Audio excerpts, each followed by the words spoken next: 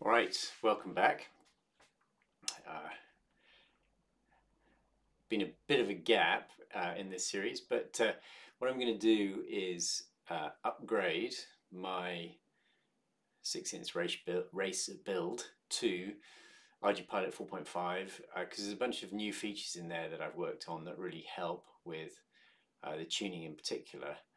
And I'm going to show you how to use those on my frame, but it should work for you as well, and in particular how you set up some of the settings. So let's get on with the show. Okay, so I've brought up the mission planner connected to the quad that you can see here, and really this is just to show you that I've got ArduPilot 454 running on it now. So all I did was use Mission Planner to install 454. The upgrade of the parameters happens automatically, and you should find that it flies just as well with 454 as it does with 44. Certainly I didn't have to update anything to get it working. This particular video, I'm going to look at the notch filters.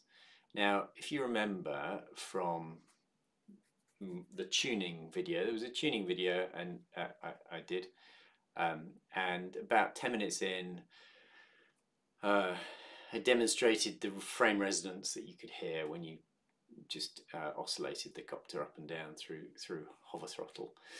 And I used the one of the harmonic notches, a fixed harmonic notch, to take out the frame resonance. Now that works well, but it does use up a harmonic notch, and it turns out that often with frame resonance it's only really on one axis, and and it affects the PIDs in particular. And so one of the features I implemented in 4.5 was the ability to set a fixed notch filter on a PID axis. What I'll do is just show you how I measured that first, and then show you the settings that are required to set that all up.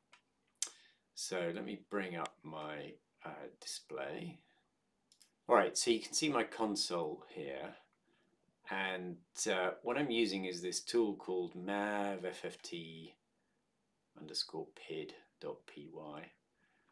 So this is available in PyMavLink, so let me just find my browser and show you that. Okay, here's my browser, and you can see that I'm on github.com. and I'm in the ArduPilot PyMavLink project. And PyMavLink is a bunch of tools for using Mavlink. And if I go into the tools directory here, you'll see there's mavfft ISB, which is a tool to visualize an FFT on the batch sampler updates, and you can use this instead of the web tool if you want, and you probably, if you watched any of my videos, you will have seen me using this. And then also there is this mavfft_pid.py, and this allows you to run an FFT on the PID outputs. So if I switch back to my console, you can see my console here. So I'm running, so I cloned this GitHub repository, got hold of this script, doesn't depend on anything, and I'm running mavfft.py on a log file. And this is from my Badger build. And you can see that it detected the sample rate, which is the loop rate, and it also extracted a bunch of data points. And if I show you the visualization of these, okay, so basically what it does is it does an FFT on the PIDs for roll, pitch, and yaw. And you can see for yaw, it's not very interesting. We get this sort of nice smooth roll off in noise. Pitch is a bit more interesting, so there's a little few nuggets of noise going on here, but not masses. But then roll is very interesting. So roll, you can see this quite big spike of noise at about 307 hertz, whatever. And interestingly, so it's not, so this red line is the target. So the noise is not in the target, but it is in the error, which means it comes through in P and D. So green is P, D is blue. Sorry, green is D, P is blue. And you can also see a just sort of interesting side effect that the noise affects D a lot more than it affects P, and that's quite common, and that's why we have this filter D here. But you can see the noise coming through on the error term here, but not on the target term. So okay, so this noise is frame resonance, and this is what I was hitting with the static harmonic notch. But with this new feature, I can use a PID notch to attenuate that. So let me show you how you do that. And just notice it's only on roll, not on pitch, not on yaw, which is very common in these resonance effects. So let me show you how you set up a notch to address this. Okay, so here are my parameters, and I'm first going to look at the PID parameters for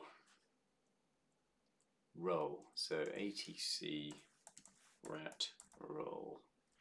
Okay, so here are the parameters for roll, and you can see I've got a D value and a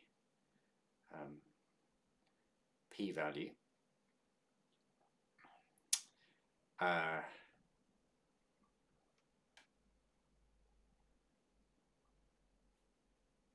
All right, a little bit of disquiet there on my part. So I was looking at the parameters for the log, which didn't have this feature. So that was why I was a little bit concerned that I couldn't find the parameters I was looking for. But if I look on the actual vehicle, so here's mission planner parameters up for ATC rat roll for the actual copter.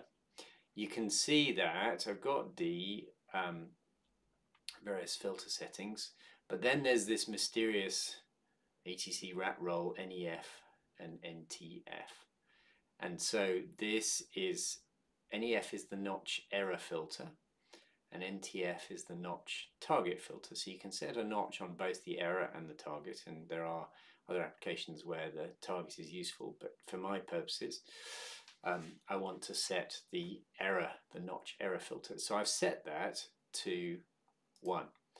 So 1, so this value is the index number of the filter. So basically this means that I'm going to use notch filter number 1. So there's no settings here for notch filter number 1. I'm just saying that I'm enabling this notch filter using notch filter number 1. So to see notch filter number 1, I have to go to the filt settings, and if I look at so this, first of all, there is filt 1. So I think there's basically up to 8 filters, and by default, so if I look at filt 2 is not enabled. It's all right. Filt 3. Let's look at filt 3. Filt 3 is not. By default, you just get this type, and 0 means disabled, and 1 means enable it as a notch filter. So if I go back to filt 1, you can see I've got filt 1 type set to 1, and so that's enabled this as a notch filter. And then the other parameters are frequency, so frequency of the notch,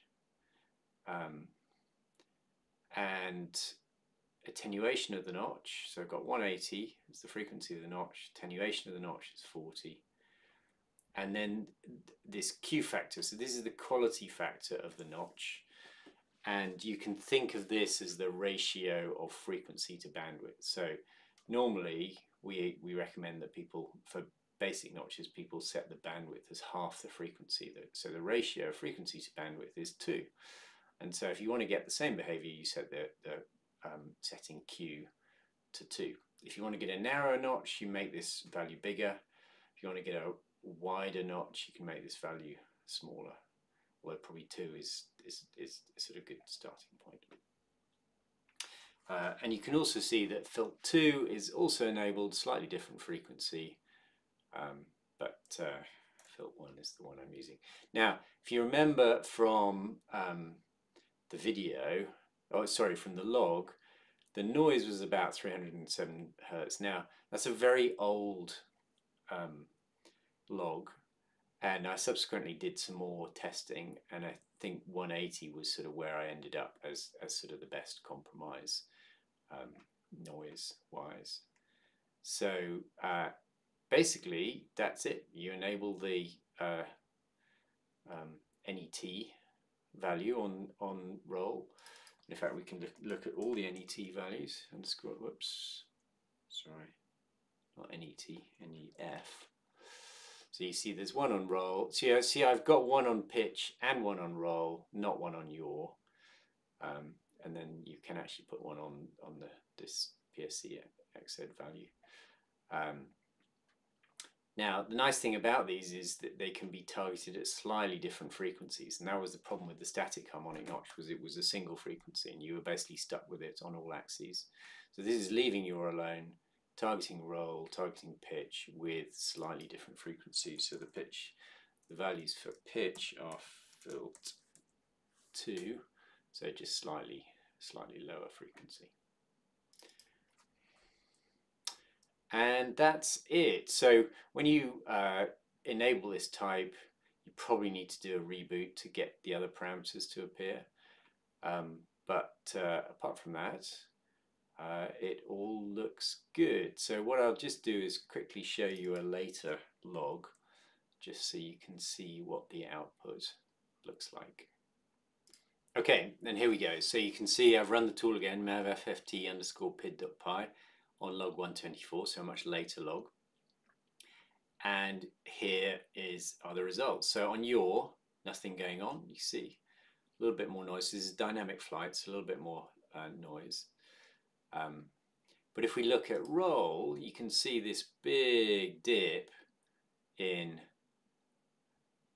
error at 180 Hertz, which is what we set it at, and that reflects in a big dip in pitch, in P and D as well. Now you can still see there's this tiny little blip at 300 Hertz, but I think when I was testing this in the end, I found that the noise here was significantly more than the noise here. And similarly on pitch, you can see, so here we've got the 175, and again you can see the dip in the noise here, bit of a cleaner signal. Now, one word of caution here is that due to the joys of Nyquist, the notch can only operate at up to half of the sample rate. And in the case of the PIDs, the sample rate is 800 Hertz on this copter, but obviously the default loop rate is 400 Hertz. So on a default setup, the highest frequency that you could run the filter at would be just below 200 Hertz, which is very, very close to where this is running. And of course this value here is way above that. So just be aware that there are some other advantages in running a faster loop rate. It allows more sort of efficient filtering of the PIDs in particular.